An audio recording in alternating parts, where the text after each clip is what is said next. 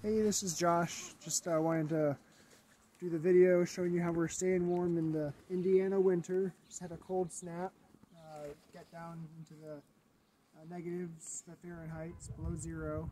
So we're just going to take you around the RV and kind of show you what we did. A month or two ago, we actually wrapped the RV bottom in plastic just to keep the wind from blowing underneath and sucking all the heat out of the undercarriage. Classic. We actually didn't even do a good job. I just taped it around the wheel hubs and around the front of the RV. And otherwise I just stuck the plastic underneath the compartments. This one not even taped underneath there.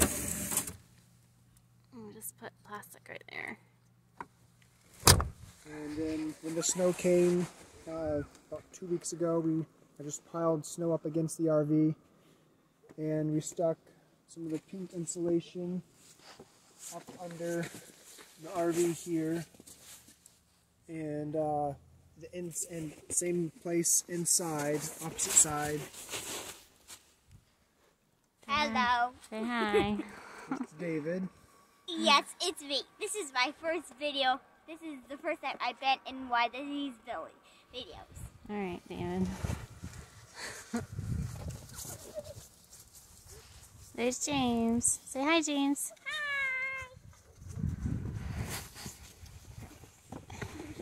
The clouds up against the RV.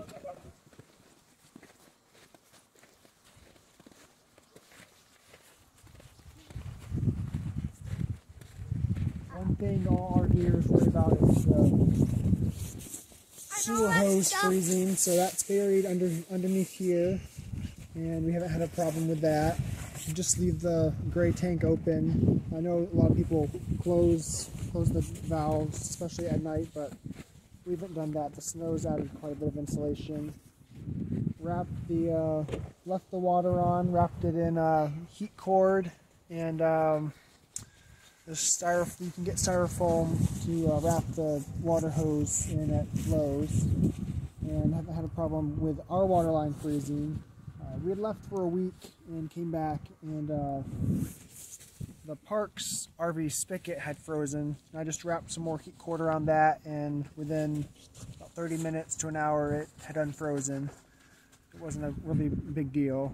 And we had one of these propane tanks delivered, and that's kind of what everyone here has done, is had one of these big propane tanks delivered, and it gets filled up about once every 2 weeks, so about twice a month.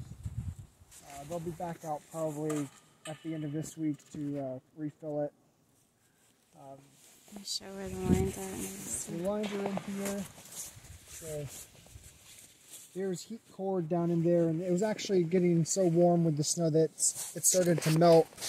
I've had to rebury the line a couple times. So, and our water compartment. That's what everyone worries about, is your water line freezing.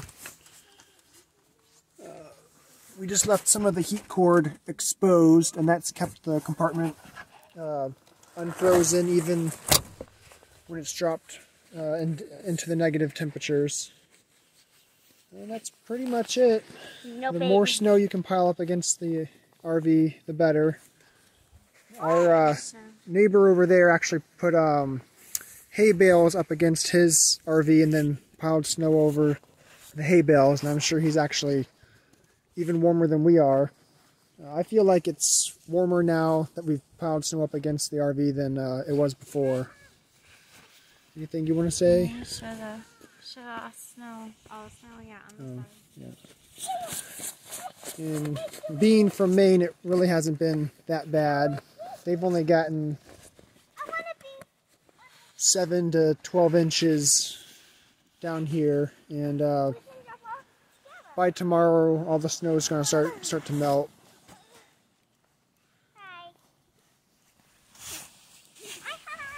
You have anything else to say, Becky? I don't think so. Okay. Pretty snug inside and cozy. Yeah. I'll show you what we did on the inside. Yeah, so we'll turn it off, and so back inside, we just have this one little heater going, and that pretty much keeps the furnace from coming on almost all day while the sun's up. It comes on about 15 minutes every hour at night. That's kind of the biggest suck on the gas. And we just put in the pink insulation right there, and have some of this 1-inch foam tucked underneath some of the slides, and it's been pretty cozy. We also have a Mr. Buddy heater just in case the furnace were to go out for some reason. But so far we haven't had any problem. We have our little coat rack there, and biggest thing is just keeping the snow out of the RV. That's all for now. We also have Nope, I guess not. We also have these The reflectors over the put, windows. that we put. It does help keep cool in the summertime and warm in the wintertime. We put those in the windows. Can I show them? We have it in our front window of the RV. We Yeah. have a big. I taped a whole bunch of this together to fit the front window, and we have that in the front. I think, do we have more than one layer? Just like the one, layers. and there's a screen that comes down over the front of the front window. But during the day, I just let the sunlight come in. So I think that's pretty much it. That's all for now.